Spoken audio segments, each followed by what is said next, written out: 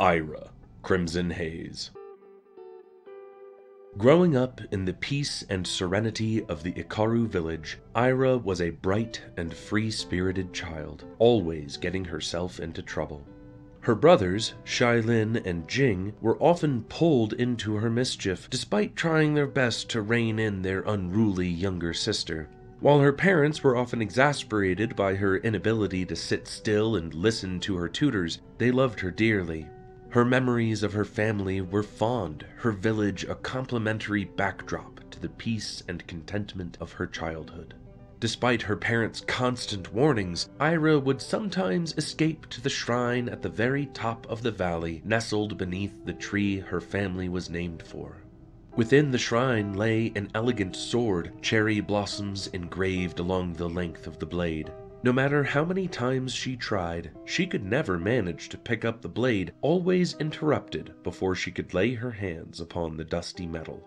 "I told you not to come here," her father told her on one occasion, "because this shrine is sacred. You should only come to the shrine if there is an emergency, Ira." Despite his words, she always returned, drawn to the shrine by the sword that lay within.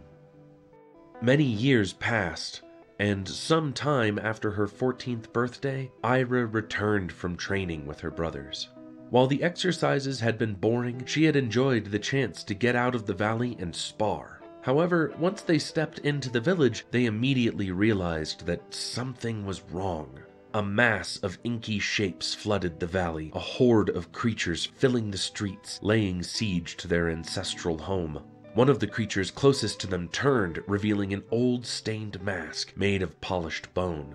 Its shapeless, writhing mass was covered by a thin membrane, revealing glimpses of bone and muscle shifting underneath. The monster grew taller, its body straining upward as it shifted shape. As the siblings drew their weapons, their father appeared before them, placing himself between his children and the massive creature. "Leave it to me!" he yelled, holding his sword steady before him. "You must get to the family shrine. Do not stop until you reach it, no matter what you see." Shailin quickly pulled his two younger siblings out of the way, forcing them to run through the valley, racing toward the ancient shrine. They wove between the buildings, dodging the reach of mutated creatures, running past the villagers fighting in the streets. While plenty of monsters lay in their path, not one tried to chase after them. Rushing into the shrine, the siblings closed the door behind them and began to search. The words of their father, many years past, returned to them. "Come to the shrine if there is an emergency," Ira mused. He has to have had a plan. While her brothers checked the walls, Ira found herself drawn to the blade displayed at the back of the shrine, finally placing her hand upon the sword. As she lifted it from the table, a great shudder racked the building, the wood groaning beneath their feet. The back wall slowly began to slide away, revealing a dark passageway cut into the mountain. Before any of them could make for the tunnel, the shrine lurched once more. Moonlight burst into the room as a creature tore through the front wall, crowding the entranceway. The masked beast towered over the siblings once again, dark and menacing. Its mask slowly slid upward, its faceless shape splitting open to reveal dozens of rows of teeth, releasing a blood-curdling scream from its newly formed mouth. Shailin immediately drew his sword, leaping in front of his siblings. He lifted his weapon to strike, but before the blade could make contact, the creature lunged forward. Like lightning it struck, and in an instant, their brother was torn in two, slashed open from hip to hip, the lower half of his body collapsing to its knees. Blood and entrails hung from the creature's gaping maw as it roared once more, teeth gleaming in the pale moonlight. Jing quickly grabbed Ira before she could make a move, pulling her into the passageway and forcing her to run. The creature chased after them, hundreds of tiny hands forming from its misshapen body, dragging along the ground as it pulled itself into the tunnel. A high-pitched wail echoed in the dark as it tried to force itself after the pair, its giant body struggling to fit.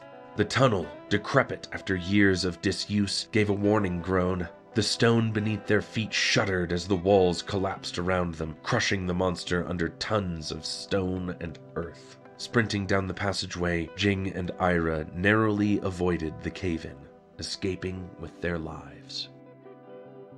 Much later, when they had emerged once more, covered in dirt and dust, Ira turned to seek the frame of her burning village, bright against the night sky.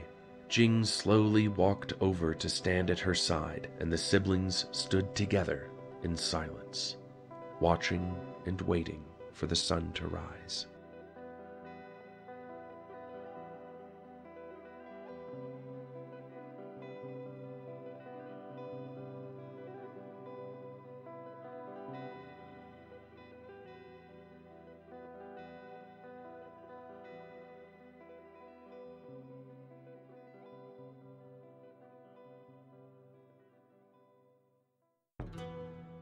In the weeks following, Ira and Jing began to search for survivors, drawing as close to their childhood home as they dared. Only a few others had escaped from the village in time, vassals of the House of Blossoms.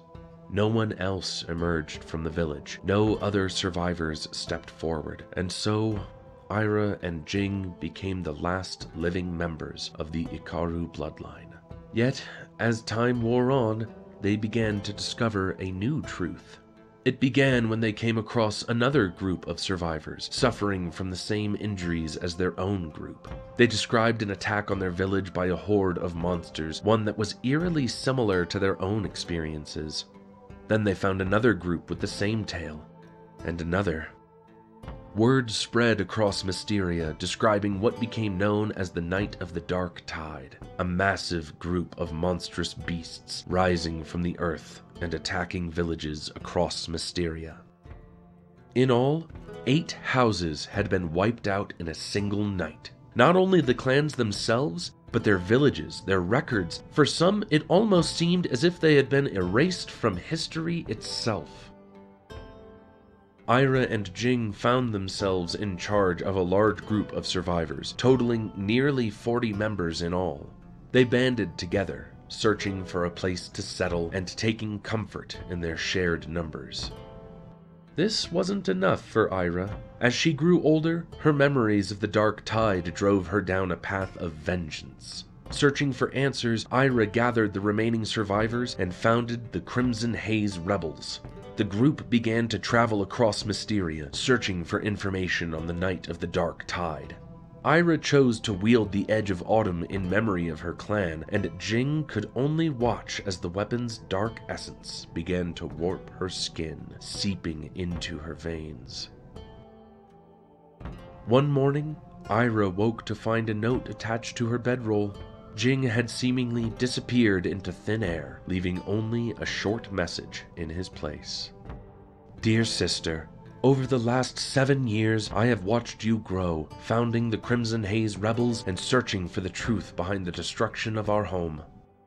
I know that the events of that dark day still weigh on you, and I know that you think that finding those responsible will help you to move on. However, this quest for justice has changed you, Ira. It has morphed into a dark desire for vengeance, and I worry that there is nothing left of the sister that I grew up with. As the last of our family, it is our duty to return to the valley and rebuild the village, to help our clan move forward. Yet, you continue to ignore your responsibilities, choosing to journey further and further away from our home in search of retribution. I cannot watch you dishonor our family any longer. I have left to find a way to restore our family's name and rebuild the House of Blossoms. I can only hope that one day you might finally come to your senses and join me there. Jing. Crumpling the note, Ira dropped it onto the ground, crushing the paper beneath her heel.